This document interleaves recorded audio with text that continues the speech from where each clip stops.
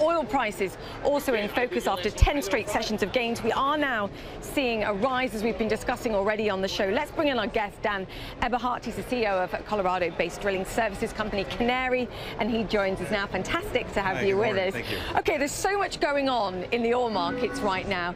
When you hear the Saudis hinting over the weekend that we're going to see more oil price or oil capacity cuts, does that surprise you in light of the pressures that we've seen in the last 2 weeks? It doesn't surprise me at all. I think that OPEC and Russia are scrambling to find a floor to oil prices, so they can keep making money and not continue to lose revenue. What happened here? Because the Saudis have been saying for weeks, look, we're going to be in an excess supply situation come the back end of this year.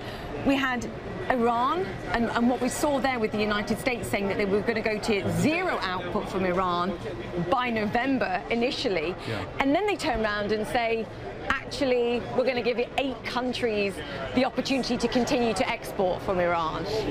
Was the president being really smart here, really tricky, or was this an accident? Sure. So I think that Trump basically tricked the markets tricked OPEC, because what's happened is the U.S. production has surged, and the Trump administration is really, with these waivers, let the air out of the sanction balloon. So the administration is only looking for a cut from like 1.1 million barrels a day to about 800,000 barrels a day of what Iran can export. And I think the market was expecting that to go to zero. So all of that combined with surging with the shale shock of U.S. production is really causing quite a consternation with the oil price. Because everyone's going gangbusters. The U.S. has ramped up output, Russia ramped up output, the Saudis ramped up output, and this is the situation we now find ourselves in, with more people exporting from Iran than anyone really thought.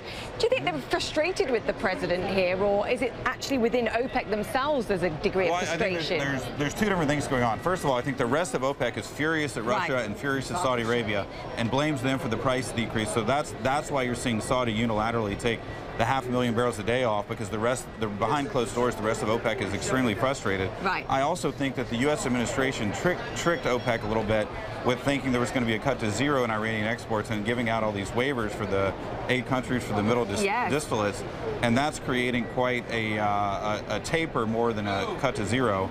And so the air has been let out of the balloon on the Iranian sanctions a little bit for oil price, and so that leads to lower prices at the pump and a lower oil price. A lot of people out there are saying, look, we've overshot to the downside here. If you look at the supply picture, if you look at the demand picture here, clearly there's a lot of growth concerns out there, and we've seen that reflected more broadly.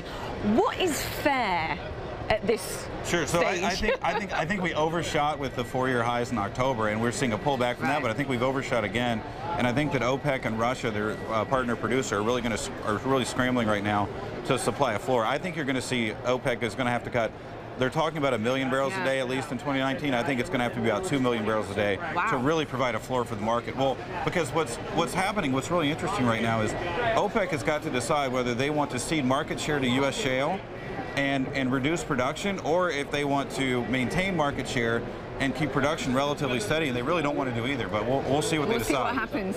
Where do you think oil prices end by year end? Yeah, so I think we're going to see a floor. I think oil prices end maybe 5 or 10% higher than they are right now. Yeah, by makes year sense. end.